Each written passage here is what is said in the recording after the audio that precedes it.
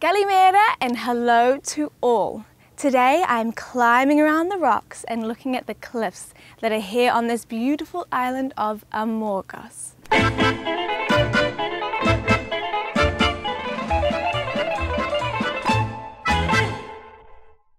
Now, at the moment, as you can see, there are not many people around, and that always makes me wonder about who has stepped exactly where I have stepped. In fact, this whole area reminds me of a Greek myth. It's about a hero called Odysseus. Him and his men find a cave where a Cyclops lives. Now, in today's lesson, we're going to be using that myth to understand different scientific concepts, and we're going to be talking about what it would be like to have one eye. But first of all, let's hear the myth. Odysseus and his men had been sailing the sea and were ready for some time on dry land. They came across an island that had a large cave opening. Being as brave as they were, they did not stop to think of who lived in the cave. The men ate the food and drank the liquids in the cave. They lay their heads down for a rest. As they were asleep, in came a large Cyclops named Polyphemus leading his flock of sheep. He rolled the giant rock to cover the doorway. When he turned to find the men in his cave, he grew angry and rather hungry. So he picked up two of the men, bashed their heads together and had them in one bite. Then Polyphemus fell asleep. Odysseus and his men had nowhere to go. They could not move the stone. In the morning, Polyphemus woke up, had two more of the men for breakfast, rolled open the door and took his sheep outside. Odysseus had nowhere to go. Odysseus came up with a plan. Him and his leftover men took a large bit of wood that was used as furniture and made a sharp point. When the Cyclops came back that evening, Odysseus offered him some of their strong wine that they'd brought from them off their ship. Because Polyphemus had never drunk this wine before, it made him act quite silly, and then he got very sleepy. He fell asleep straight away. Just before he fell asleep, Polyphemus asked Odysseus what his name was. Being the sneaky man he was, Odysseus replied, "No man." Then Polyphemus fell into a deep, deep sleep. The men took the sharpened wood and put the point into the fire until it was bright red.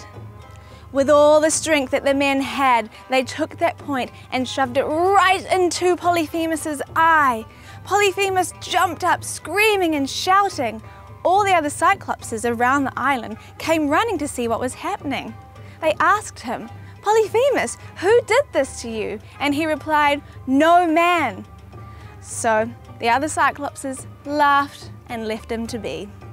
The next morning, Odysseus and his men tied themselves to the bottom side of the sheep.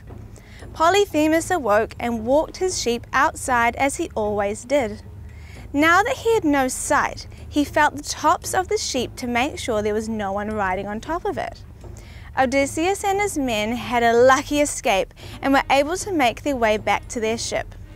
Once Odysseus and his men had reached the ship, they called out to Polyphemus, "It was not no man that did that to you, it was in fact Odysseus that had blinded you." Now, I'm not sure about how you feel about that story, but the Cyclops was just minding his own business when Odysseus and his men came along and ate all his food.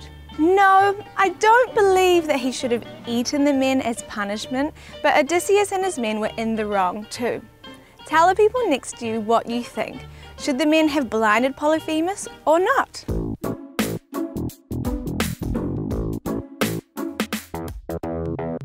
Let's get into the zone of what it would feel like to be a Cyclops.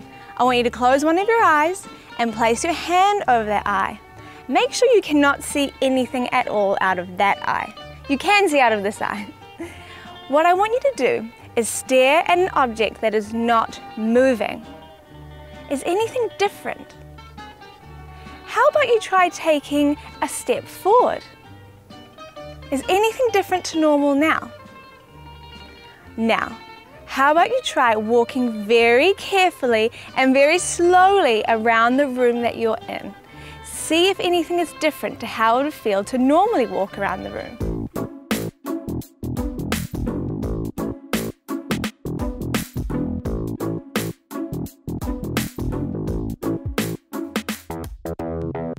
How was that? Tell the people next to you how you felt about walking around with one eye, and how different was it to when you walked with two eyes? Humans usually see through binocular vision. What that means is that both eyes are used together.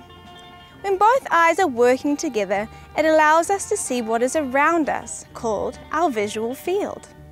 Because both eyes are facing forward, we cannot see what is behind our head. The best feature about having binocular vision is something called depth perception.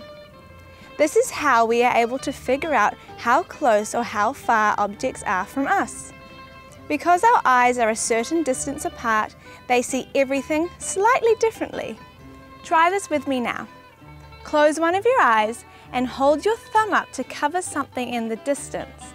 Now, when you change the eye that is closed, it looks like your thumb has jumped or moved. When our two eyes see a slightly different image, in our brain it gets put together so we can see things in 3D. Otherwise, everything would look flat. Some animals have different vision to us. They have their eyes on either side of their head. The eyes are working separately, and that is called monocular vision. This lets them see wider areas than we can. Some birds have a 360-degree view without having to even move their necks. How handy! If we were just like our friend Polyphemus and only had one eye, we would lose our ability to perceive depth. That means that catching a ball or trying to run away from something quickly will become quite difficult. Activity time! For this activity, you are going to become a Cyclops. No, don't worry, you don't have to eat any humans for this activity. What you need to do is make an eye patch that fits perfectly over one eye and so you can see out of the other one.